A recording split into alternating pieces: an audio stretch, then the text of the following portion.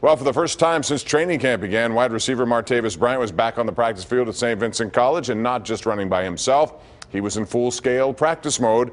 Bryant got the go-ahead from the NFL late last week, which gave him time to not only get ready for the first preseason game, which he did not play in, but today he was back out there with the first-team offense and excited to be there. Bryant was suspended all of last year, and that year away made him appreciate how precious this last opportunity will be for him.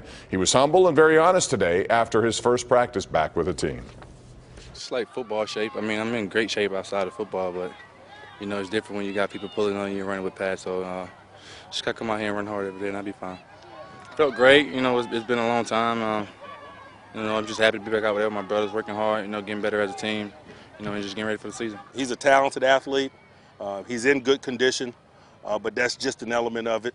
Knocking the rust off, getting acclimated or reacclimated to football and the details associated with what requires to win at this level will be a process. So it'll be fun to watch him work through it.